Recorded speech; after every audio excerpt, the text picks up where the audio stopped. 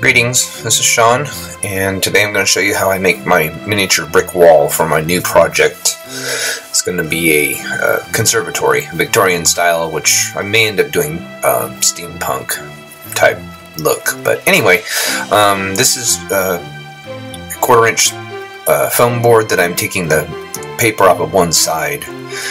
I'm taking the paper off of this side here, and what that does is that gives you a nice brick texture, and you'll see it later close up. And I'm marking these lines here, which are going to be 1/2 inch by 1/4 inch. So each brick is going to be 1/4 inch thick and 1/2 inch long.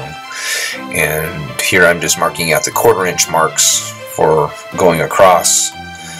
And then I'm going to take my pick and just score along the lines. Kind of deep, not too deep, about not quite 1/4 of the way through the foam.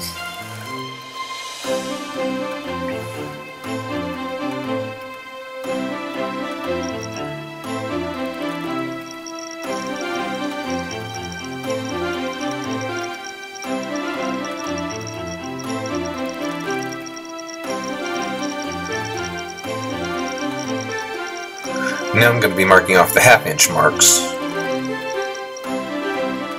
And I do 2 rows of each side. Obviously you're supposed to stagger them, so I move it over 1/4 of an inch.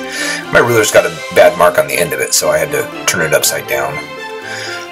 And anyway, I took a pencil and retracted the lead so that I can just use the point of it to mark the grout lines.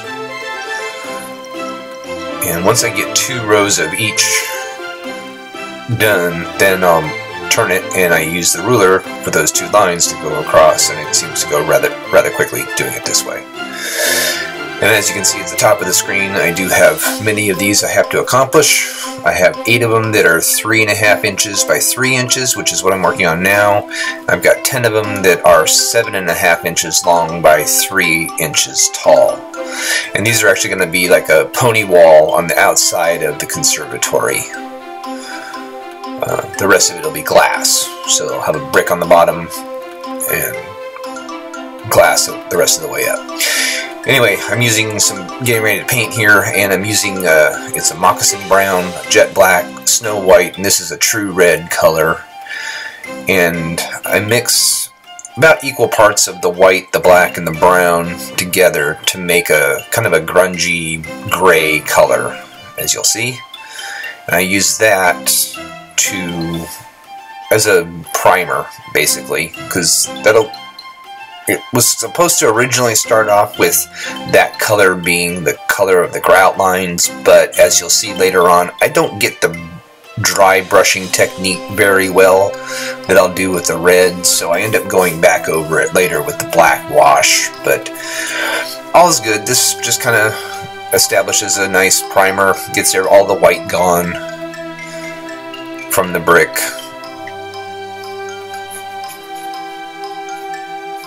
I'm just making sure that I hit all the lines, making sure all the white is gone, like I said.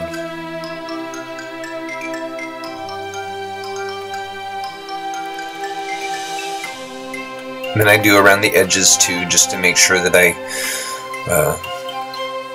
get all covered. But each of these walls is going to be next to a post and touching the ground, and there will be a rail of wood that goes over the top of each one, so it's really not necessary if I do that, but I did it just to make sure.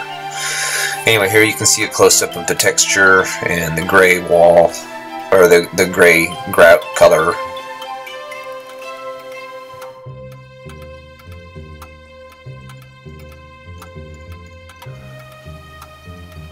Looks just like gray bricks. And those cracks will actually be used, it's going to be an older looking, not really dilapidated, but just it's been sitting around for ages. And so some of the brick is starting to crumble, which is fine, not a problem. Anyway, I'm going to let that dry for, a good 5-10 minutes or so, just to make sure that it's, dry enough. Then I take the red, and here's where I attempt to do a dry brushing, which it doesn't really work right. I don't know the proper way of doing it. I've just seen others do it. And anyway, so I'm just going to end up painting the whole thing a light coating of red. There'll still be some gray showing through, but I do get it in the grout lines, which I'll fix later on, you'll see.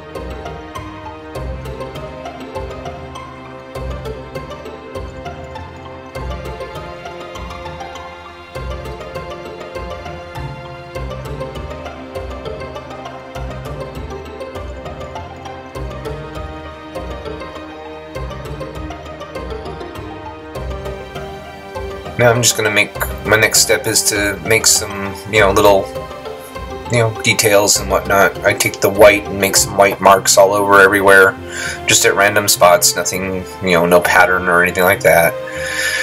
And just how I decided to do it.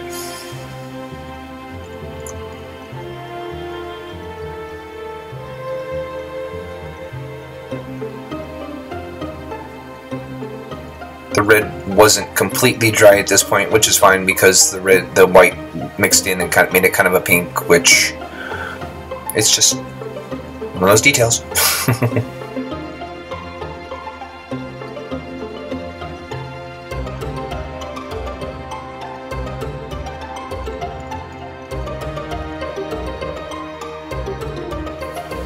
Then I go back over it with a little bit of red, and I mix a little bit of the gray in with it just to kind of make it a dirtier red, to kind of cover over a little bit of the white, just to make it not so white.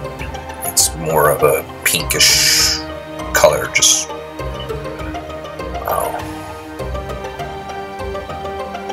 here what I'm doing is washing off the brush. I've got a jar of water up there.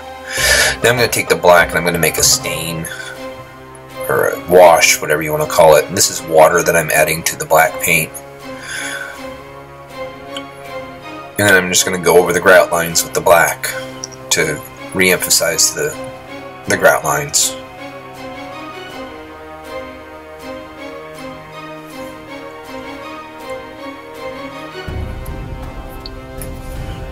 Real simple technique. Got the idea from Ara over at Bentley House Minis, and the idea of the foam board also came from Thicket Works. Heather over at Thicket Works, she did with peeling the paper off of the foam board. She does that, and I just like the way it ended up looking. So thank you to those two.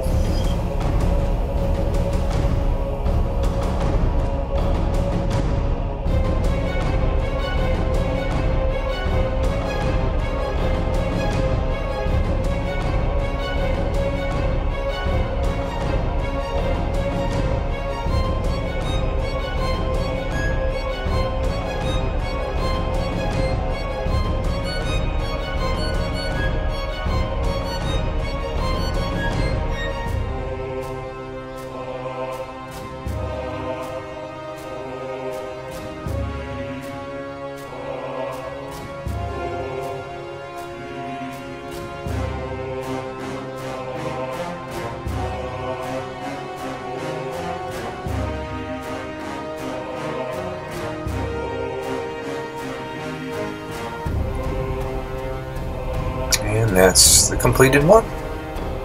That's just one of many.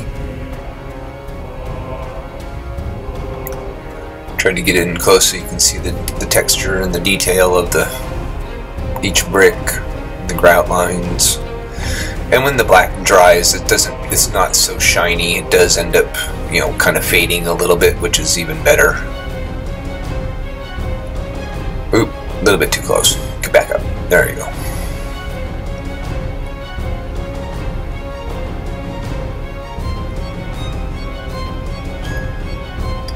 Anyway, have a better day. as I always say.